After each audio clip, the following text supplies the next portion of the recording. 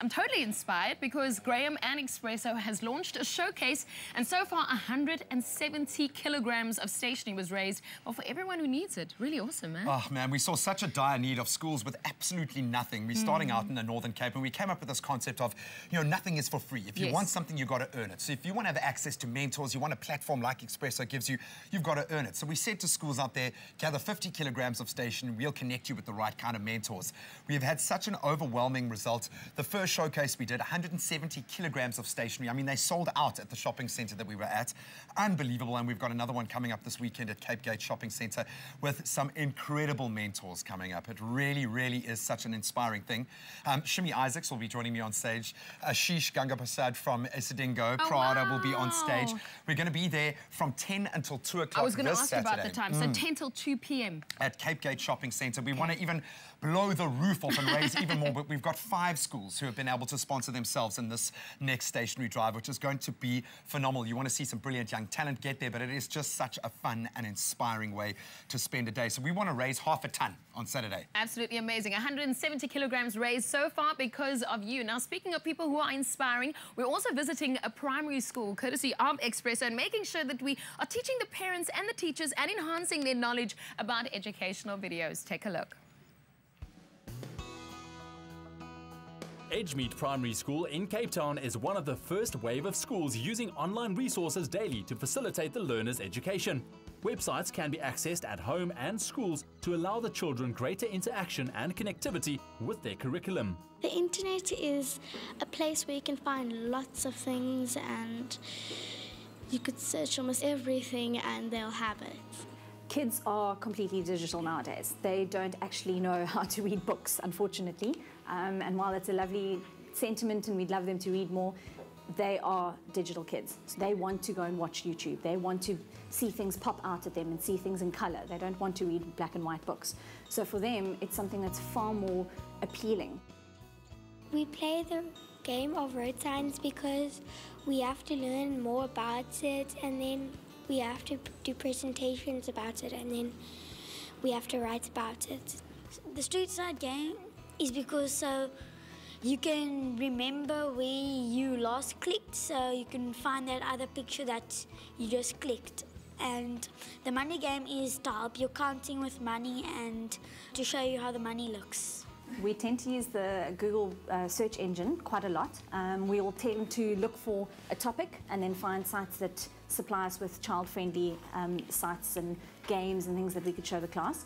What we've recently done is something called the flipped classroom. So we will create a video that's tailor-made to our needs. So if I'm teaching adverbs, I will create my own video using one of the sites I've used is something called powtoons.com, which creates a little cartoon video of what I need to do, and I can put in my own little cartoon elements, and I can import pictures into that, or anything else that I want. The nice thing about Powtoons is it's such a kid-friendly site. There's little animated cartoon characters all over the place. And then I do something called Screencast-O-Matic, and I do a voiceover with that, and then we upload that to YouTube. Kids are then asked to go and have a look at home and go and watch this video at home, and then they've done the research at home. Great benefit for the kids because it's there on YouTube all the time. They can go back and research it when they want to, when it comes to exams.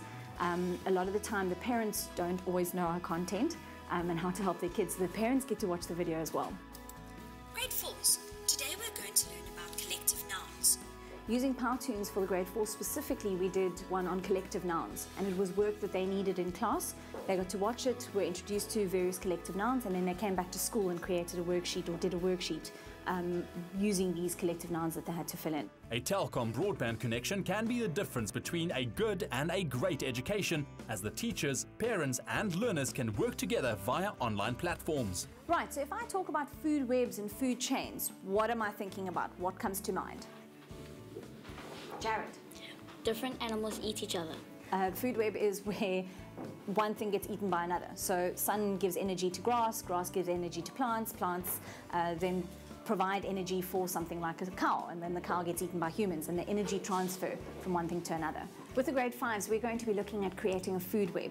I've got a YouTube video to show them, Bill Nye, the science guy, and he creates a food web, and it's a very funny little video for the kids to have a look at, and they laugh and they quite enjoy the video, but it hooks in their mind. And when I mention food web again in later classes, they'll remember this funny little science guy running around and creating the food web. Everything that eats, everything that's alive, is connected. And we call these connections the food web. We do have a situation, obviously not all kids are lucky enough to have internet at home, and we've tried to, as a school, make provisions. We have got 2 computer centres, and one of them is dedicated to computer club every afternoon. So kids are able to go there, research, print off any pictures that they need for projects, anything else like that.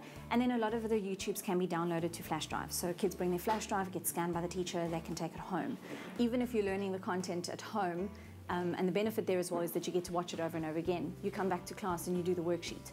So there'll always be a need for a teacher. The actual content, as much as you've listened to it and learned it over the screen, still needs to be explained to some kids. Some kids are still more verbal. Some kids need to actually experience it and have that one-on-one connection with the teacher. So there'll always be a role for a teacher.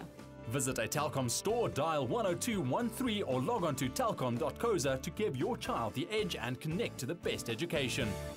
Turn your house into a connected home for only $3.99 per month. From SA's best fixed and mobile broadband network, call 10213 or go to a Telkom shop.